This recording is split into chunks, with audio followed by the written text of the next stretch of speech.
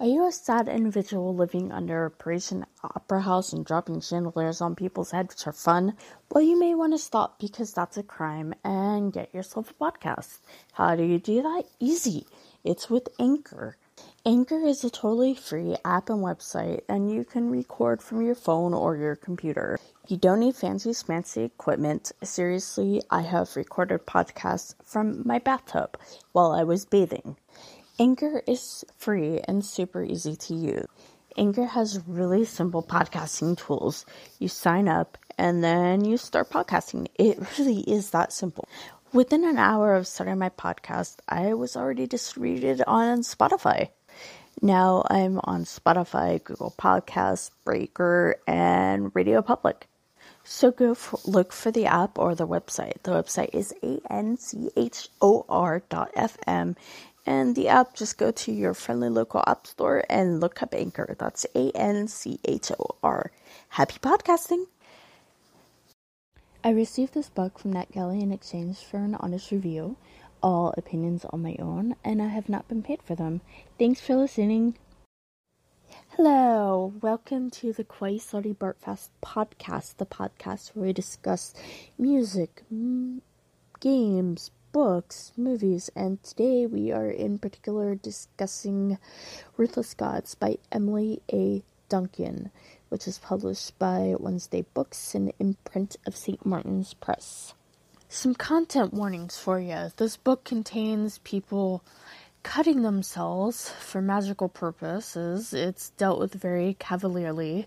Drinking alcohol, drug use, and so much body horror. So if you are not in the space to be able to deal with subjects like that, that's fine. Just find another episode of the podcast, then come back to it if you're ever ready. I hate giving bad reviews to books. It really makes me feel bad, so if I sound a little awkward, that's why. But anyway, to recap the first book in the series, which is Something So Dark and Holy, and the book is called Wicked Saints, we're breaking out between basically fantasy Russia and fantasy Poland. And Nadia is a cleric, Sephron's the prince who's invading her country with his Kalyasin, I think. His country is Trinavia. The Kalyasin that think of the Trinavians as heretics because they use blood magic. Nadia is captured, and a journey is going on with Sephron and his cousin, and then on the way they meet two others who are Colons, who are named Parajan and Rashid, who, by the way, as far as I can tell, are the only characters of color in the book. Oh, and Sephron has a lieutenant named Ostia who is missing an eye, which comes up in the second book, because there is a lot of eyeball horror in the second book. So anyway, things happen. They get to Trinavia, and long story short, the king is evil, trying to turn himself into God, tries to sacrifice Sephron for this. Nadia kills him. It turns out that Mal is the black vulture, and basically he turns into a bird and flaps away.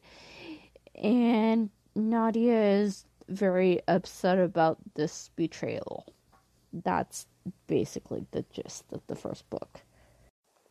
Now, I'll be honest, I haven't read Wicked Saints in months, and the reason was because, honestly, I didn't really care for it. But I wanted to give Ruthless Gods a chance to stand on its own without, being tainted by my prior opinion of the first book, and unfortunately, they're kind of more of the same. So, the premise of this book is Sephron and Nadia are both being haunted by gods who are basically leading to do this, to find the old gods or to destroy the old gods. So there's basically a road trip and a buddy and more of the same crap that went along in the same book, which is... So first of all, this book has some really awkward banter that's supposed to masquerade as sexual tension, and it's irritating. It really is. I did not like reading it. It's like Malashaz and Nadia just need to shut up and just... It didn't work for me. I don't know, maybe there are ways to write that kind of relationship, but this was not done well in my opinion. Let's see. Another thing that really bothered me was, let's see, I don't know how to say this. The book, it came off as really racist. Like, because the people who are described as having, like, dark hair and dark eyes were, the ones who are scrabbling around in caves. And, Parge, who is royalty, like, should have, like, this really fascinating backstory, but it's all passed over for, to worry about Saffron. And it's just... I don't know. It's weird. I didn't like that part of it. And then we get to the constant bloodletting. As somebody who has done self-injury, it didn't really upset me so much as annoyed me at how casually it was treated. I mean, I get it. This is a fantasy novel, so, you know, maybe it wouldn't have the same effect as if, like, you or I are doing it, and I get that, but I still found it kind of troubled. On the other hand, I am in no shape or form the kind of person who's like, oh no, a child played Grand Theft Auto, they're gonna go hijack cars. Like, I don't think anybody's going to, like, read these books and be like, oh, that seems super glamorous, because, well, it's kind of dealt with casually. It doesn't seem like a really entertaining thing to do, but it's just strange. Like, there's a scene, like, I actually put this on my Facebook because it struck me as so odd, and Mal cuts Nadia's arm for something. I don't even remember what it's for. And then he dips his finger in the blood and he's like tasting it. And then they had this weird wacky banter, which is supposed to be sexual tension, but not. And I guess the same thing would be applying to the way that drinking is treated. Like, I understand that Stefan is, like, under stress. I mean, the dude has, like, a lot to deal with. I get that. But, I don't know, it's not really presented as, like, a destructive thing.